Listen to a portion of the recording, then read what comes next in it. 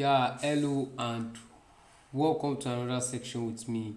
I go by the name Sec Fortress, and if you have really been following me, my last topic was brute forcing web panels with DVWA, and I hope you learned something from my last video.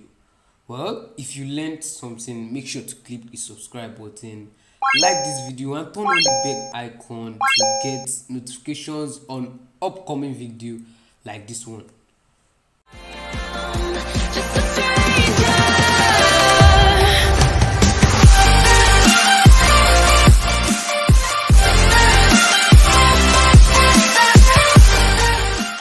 So basically, today we are going to be talking about the command injection in DVWA.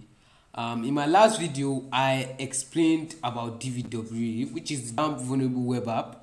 I explained what it is and how it actually works and how it makes you from a total net to a security professional. I mean, a web app security professional. So if you are really new into bug hunting, you should really check out my last video and you should actually know the basics before you continue. So like I said, today we'll be talking about command injection, also known as RCE, which is remote code execution, and we will still be using the DVWA. Like, this is a DVWA walkthrough, so we basically are going to be using the DVWA web app. So I'm just going to open up my browser, and once that is done, I can navigate to the IP address being configured for my DVWA, and here it is. I'm just gonna zoom in for us to see. And once that is done, I'll just put this here so we can have a glance through. Let me just take that small. So now we are moving on to the command injection tab, which is right over here. And I'm just going to click that, and now we have command injection. Now basically what this vulnerability is like, it's actually, there are some websites that allow you to perform a pinch scan or to run basics Linux command or MS-DOS command, like the pinch, or maybe actually there are other commands than pinch that you can actually run, but this one basically focus on pinging an IP address. You can do that with your terminal which I could just pinch 127.0.0.1, and then I manually, a pinch scan is just to know if a host is actually up and running, like if a host is available on the website. And 127.0.0.0.1 is my local host, which is available here. So I'm just going to stop this and go back to the tutorial. So pinging a device is with what I just perform on my terminal. I can also perform it on this web app. All I just need to do is to also type in the IP address, okay, .1, and click enter, and we should see that it's actually returned back a response to us. We gave it a request and it returned back a response to us, and we can see the pinch statistic that 4 packets were transmitted, 4 packets were received, 0% packets were lost, and the time was 368 milliseconds. That is not what we're actually doing for this tutorial. What we're actually doing is to run commands that are actually not meant to be executed by this web application. So I'm just going to set this to low. Let me set my DVWA. Okay, it's in low already. So I'm going to be doing low, medium, and high. I'm going to be showing us the differences and why, if you have a web application like this, you should actually make sure you implement the OWASP security to your web application. So basically I could actually just run, okay, let me just use a random IP address 0.0.1. I'm not going to use that again. I could actually use ampersand since the vulnerability have set our web application to a very low standard of security. So actually I could just do and ampersand twice, then run ls, and we will notice an additional information. It is going to pass an additional information than what it literally gave us before. Okay, I think the IP address I actually passed through was okay, so that's 4. Oh, it's correct, it is correct. Okay, I guess I literally did not. Let me just try 127.0.0.1, then pass ampersand twice, then ls. It's meant to give us extra information, I guess. Yes, so we can see that we got extra information. I don't know why that didn't work for 172.0.0.1, but when I tried it with my localhost IP address is 127, we can see extra information like help, index.php, and source. Next thing to actually do is we can, instead of using the ampersand twice, we can also use a semicolon. I'm just going to show you that right away, and I'm just going to be fast with this one because we are still going to perform a reverse shell, and if that is not possible in this video, I'll be dropping a part 2 of command injection. So literally, let's just see what we can actually do for today. So we can actually use a semicolon, then still ls. Oh, I think without get executed. Wow, it got executed. So we can see that it's actually got executed. Now the next thing to actually do is to actually change the security. Let's try changing the security to medium and see what is going to happen. Submit. Now I'm going to command injection. I'm back here again, and then let's try what the command we actually did last. Let's do it. I think we have the command in the drop down list here, and let's try submitting it and see if it is going to give us an output. No output, literally no output. Now you can see that when I try to perform a pinch scan and add an additional information, it didn't provide any output for us. Now let's try running the other semicolon thing. We just do 127.0.0.1 and then the semicolon and then ls. Let's try this and see. 127. I'm going to try this again, and ls. Still no output. I guess let me just put still no output. So basically, let's try something. You see that this command basically has a space within it. Let's try removing the spaces and see if anything is going to happen. Nothing literally happened. Nothing. Okay, let's try our other command, which is this, and try again. Still nothing happened.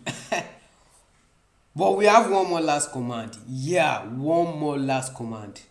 Let's try using the pipe. We call it pipe. Let's try piping a command after including our pinch, the IP address we actually want to pinch. Now piping in Linux is something that you're actually telling your system that once you have run this command, please immediately don't print that output, pipe that output to the next command, and send that output to the next command, and after sending that output to the next command, give me the output. If you don't understand the concept about this, let me just show you. So now I'll just do 127.0.0.1, and I'm going to add the pipe command and put in ls. Let's see. Now basically it did not even print the pinch scan for me. It just gave me it just print out the next command. I mean, we basically typed in 127 and we piped in ls. So basically this is a pipe keyword. This small string you're actually seeing here is a pipe, and we said pinch 127.0.0.1 and then send the output to ls. ls means list out the content of the database, and instead of it showing us the pinch scan, it actually brought out the content of the database. Wow, that is incredible. Now the purpose of this video is to actually view content. To actually view content. The next thing, we are just going to have to raise the security level, and we are just going to take it to high this time. And let's see what we can actually do. Is that in high? Let me just confirm. Okay, it's high. Now I'm just going to have to type in that same command I actually did then, and then submit it, and then no output. Why?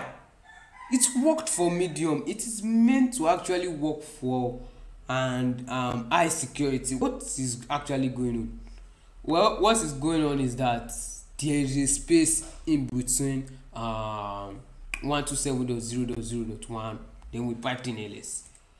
Now in this one is the database is already case sensitive, that once it notices a space between this, it should actually render or sanitize the output, and it shouldn't print out an output for us. So now let's just try removing the spaces and let's see what is going to happen. Okay, whoa, we got we literally got an output, and we can see the output right here. So basically what this is trying to implement is that anytime we are actually testing web application, we should always try to include spaces and also try to remove spaces while testing that web application. This is a result to improper sanitization of inputs in web applications, and I hope you learned a lesson from this, and I hope you correct it if you have this type of web application. So now let's try getting a reverse shell. Let's try RCE, which is remote code execution. I'm just still going to run this ls since I actually want to okay, let's put myself as a black attacker with the marks and the hoodie and all those qualities of a black attacker. So now let's try to perform remote code execution, because I cannot just be moving from one directory to another using the database. I actually have to pipe it to my command line. So what I'm just going to do here is I'm going to actually start up a netcat process. I'm just going to zoom this in. I'll just do nc-nvlp 1234 port 1234, and once that is done, our netcat server is listing on any port of 1234, and then I can actually do this. I don't literally need to actually do ls again, because I'm not actually trying to ls to anywhere. So actually I have the command here already, and this is the command, which is nc, which literally means netcat, and then I have our local host here, which is the IP address of the server that I started this netcat process from, and then I have the port, which is port 1234. Then I have the parameter, which is I want it to be able to give privileges to my netcat shell. I'll just do nc-help, and we can see, okay, -h. Okay, let me just do -h, and we can see here. I'm just going to zoom that in. We can actually see here, which is -e, program to execute after connect, and we can see that it's a dangerous parameter. So now I literally can just quit this and then click submit. Then I should have gotten a response here, and we can see here it say connect to 127.0.0 from unknown 127 port 51652.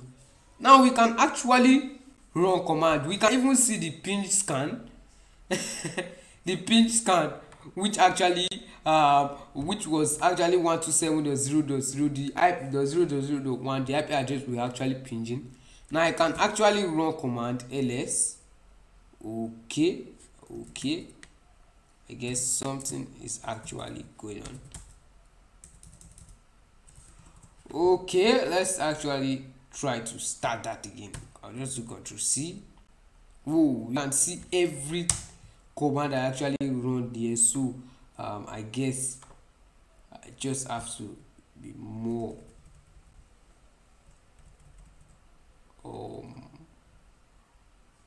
bin bash submit. Let me see. ls, still nothing. So I'm just going to quit this and then run this again, and then try to do 127.0.0. This time I am literally okay. I think I got the wrong IP address. Literally, I actually wrote the wrong IP address. It was meant to be 192.168.43.105, which is the IP address located here. Sorry about that. I mean, I'm trying this on my local host. If I was actually trying this on a wide area network, I will actually input my IP address here, and if I try to run ifconfig, we can actually see my local IP address here, which is 192.168.43.105. and when I click submit, I should be able to type in commands now. Okay, I don't know why this is literally going on, but I guess maybe I can't run commands on the remote server. Why? Because I've understood why this is happening. Because initially the database has been set to high security. So the only thing I can do literally here is I can literally view content, but I cannot run commands. I can view content, but I cannot run commands. So that is why it's always good to actually set policies and security implementations and proper sanitization, proper handling of input in your web applications. Now, even if we set the security to impossible, which is what I guess everybody should be using, I mean, literally no command is going to work. Whether there is a space, you entered an invalid IP, or whether there is no space actually, it is not going to work. Nothing is going to work. Like, nothing is going to work. So that is why it is always good to always put in proper security implementation in your web application as a developer. Well, we have come to the end of this video, and I hope you learned something amazing from this video. I hope you got whatever point I'm trying to pass to you, and please make sure you subscribe, like, and as I said, click the bell icon to get notification about this video. And if maybe you don't like my video for any reason, I state again, you're just gonna tell me the reason why. You can send me an email and tell me what you don't like about my video, literally. Well, thank you for watching, and I really appreciate it. See you in my next video. Precious.